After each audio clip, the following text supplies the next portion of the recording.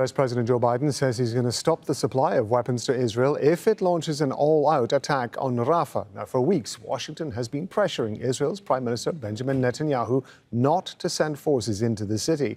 Heidi Jo Castro reports from Washington, D.C.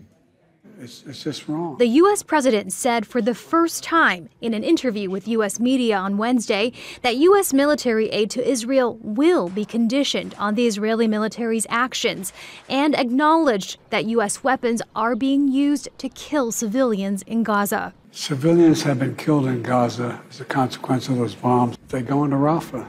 I'm not supplying the weapons that have been used historically to deal with Rafah. I've made it clear to Bibi and the War Cabinet they're not going to get our support if, in fact, they go into these population centers. The major shift in position from Joe Biden, who has previously pledged unconditional support for Israel, was foreshadowed by a recent delay in providing U.S. bombs to Israel. The U.S. Defense Secretary told a Senate panel the delivery was paused due to concerns about Israel's plans to invade Rafah. Israel shouldn't launch a major attack into Rafah without accounting for and protecting the civilians that are in that battle space. And again, as we have assessed the situation, we paused one shipment of high payload munitions. Biden has faced increasing pressure from protesters who have demonstrated in solidarity with Palestinians across American college campuses and in Chicago, where he made a campaign stop on Wednesday. Biden has also faced calls from progressive members of his own party to end Israel's unconditional military aid.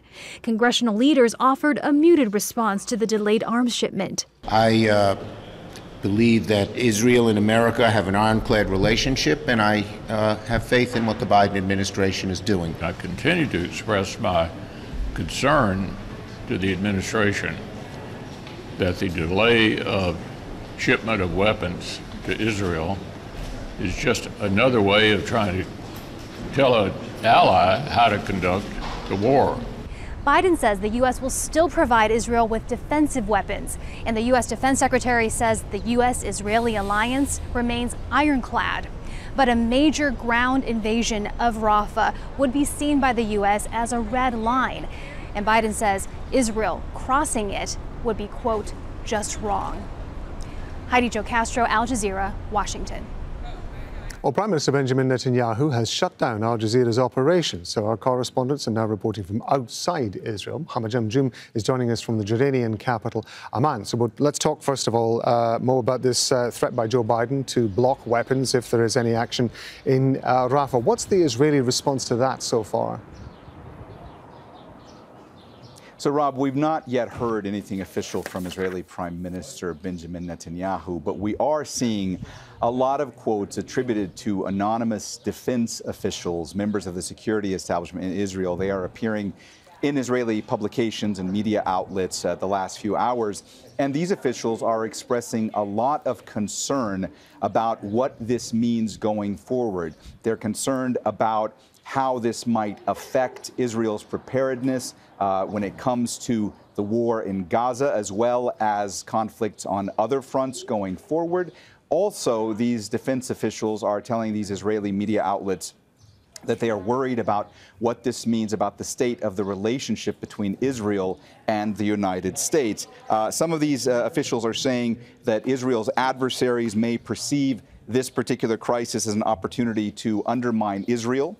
Then there are other defense officials that are saying that some senior defense officials are telling counterparts in the government that the government really needs to start heeding the warnings of the Americans, because they are very worried that this could be a major fracture in the relationship, and they don't know quite what that means for Israel going forward. Now, beyond that, just in the past 10 minutes or so, we are seeing that Israeli far right-wing National Security Minister Itamar Ben-Gvir tweeted that Hamas loves Biden. This clearly in response to that interview that Joe Biden gave and the decision to halt weapons shipment if Israel were to continue going into Rafah.